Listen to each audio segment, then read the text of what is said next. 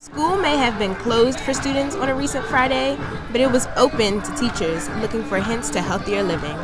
As part of the Employee Health and Wellness Program, Buck Lodge Middle School rocked with a customized program of Zumba, blood pressure screenings, virtual bowling, and much more. We want things on stress management, we want screenings, we want information about obesity, nutrition, physical activity, things that actually affected them.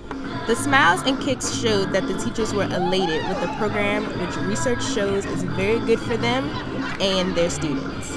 If there's an increase in morale, a decrease in absenteeism, improved outcome in the classroom, if we get people in things that are engaged in what they like to do, but also it just makes a better, well-rounded person as well.